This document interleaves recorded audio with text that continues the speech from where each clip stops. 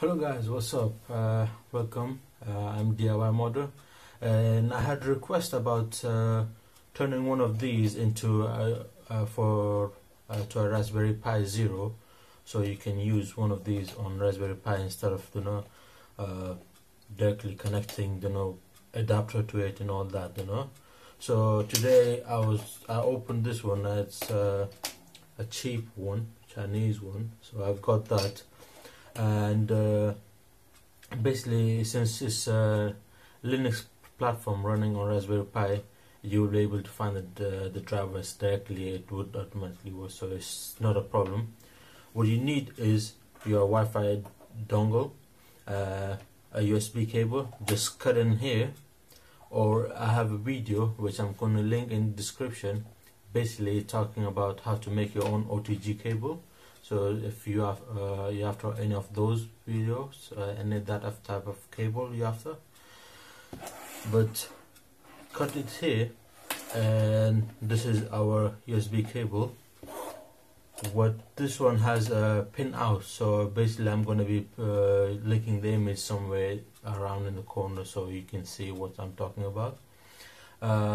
If the flash drive is facing towards you, so this one, the first pin is positive, then the white one cable, that's your data, then the other one is green cable, that's your data, and the last one is black, which is in this direction: black, red, white, green and black.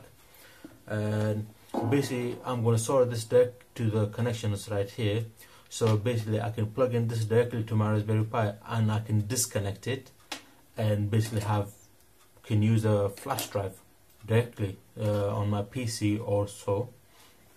So I'm going to solder this now.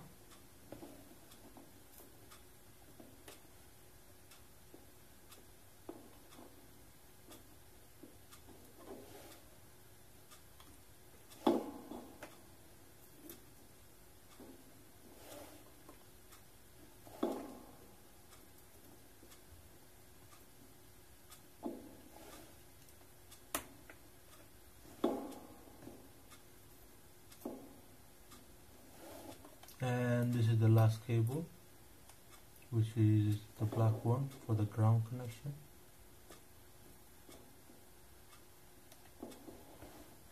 This is all done now. So what you can do is plug in directly now. You can plug into your Raspberry Pi, and this thing is going to directly work, so you wouldn't have a problem.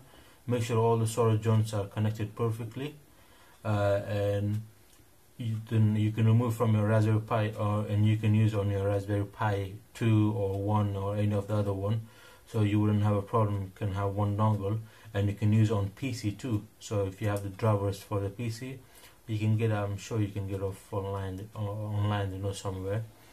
And that's basically it. Thank you guys for watching, and if you have any questions about next video, if you want me to make any new DIY, so you can do it yourself. And basically, thanks for watching, and take care guys.